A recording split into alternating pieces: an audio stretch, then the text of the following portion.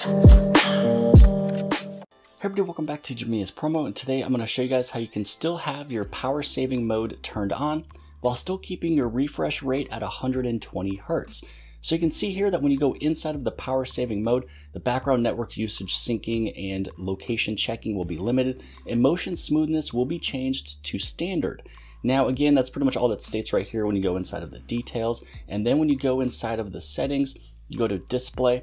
You can see that my motion smoothness is actually still in fact selected with adaptive, even though it is grayed out. The only option that I'm supposed to be able to choose here is this one that's lit up, which means you can get longer battery life with 60 Hertz screen refresh rate. But honestly, there's a lot of applications that after you stop scrolling, the 120 Hertz really kind of finishes. But as you're moving around, you're reading around, you want your phone to still be smooth, but still limit a bunch of things in the background to save you a lot of battery life. I mean, the big thing is that I can tell a huge difference between 60 Hertz and 120 Hertz, especially when you are scrolling. So when you go through settings, when you read through articles, when you go through YouTube, when you read stuff, you're going to see a huge difference. Now, if you're wondering how I have the refresh rate shown on the very top, I just unlock the developer options, and then inside of developer options, you can scroll down and then you can take a look at this option here, which is show refresh rate.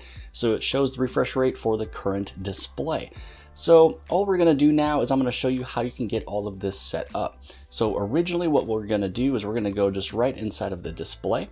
Now underneath the display, let's just keep it as this little adaptive. And then underneath power saving mode, we're just going to simply turn this thing off.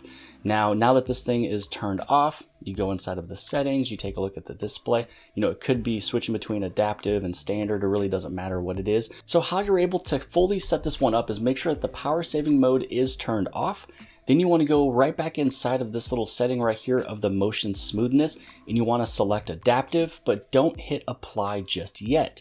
Now, once you have adaptive selected, you did not hit apply, then because you were already inside of your power savings, power mode settings right here, you can simply just go back inside of here with the recent screen or recent applications. You turn this on, and it is not turned on just yet. You can see that the 60 is not moving. It's still stuck on standard.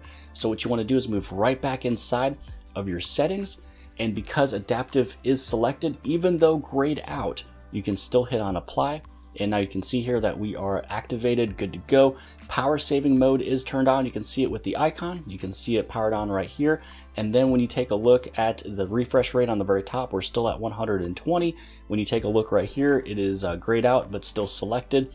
And that's really all you would have to do to turn it into that 120. Now again, this is adaptive, so it's switching between 60 and 120.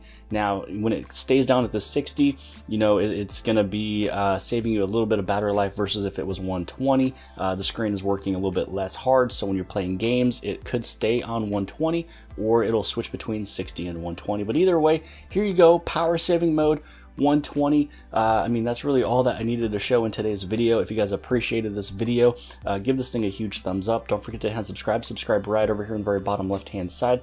And if you like this video, then more than likely you'll also like this video. And I'll see you guys later.